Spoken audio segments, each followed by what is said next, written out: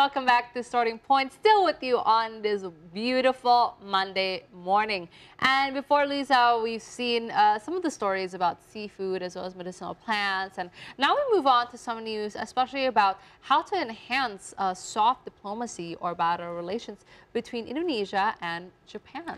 Let's go to our next news here, where we talk about the relationship between Indonesia and Japan. The Indonesian embassy in Tokyo has collaborated with Japan's textile company Nagai Textile Asia Seizaimon to present Indonesian traditional fabrics and Japanese kimono as a form of enhanced friendship between Japan and Indonesia.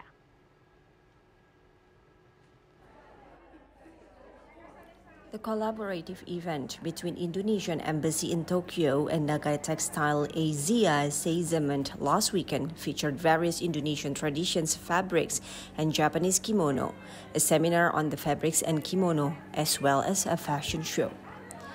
During the event, which took place at the Indonesian ambassador's residence on Saturday, September 7th, Indonesian ambassador to Japan, Heri Ahmadi, said that both traditional fabrics and kimono are the cultural heritages from Indonesia and Japan, with strong philosophical values and deep roots in respective societies.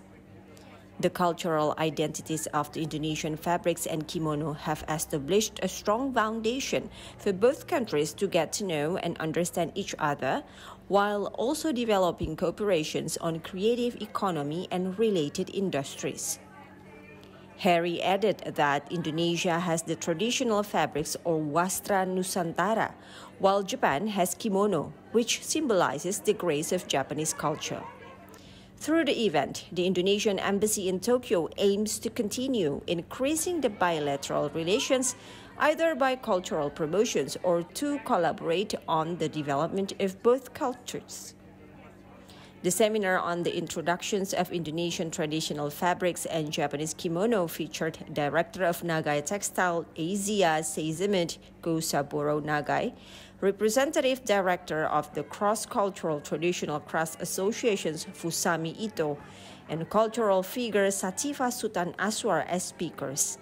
The event ended with a fashion show on kimono presented by 12 Japanese professional models.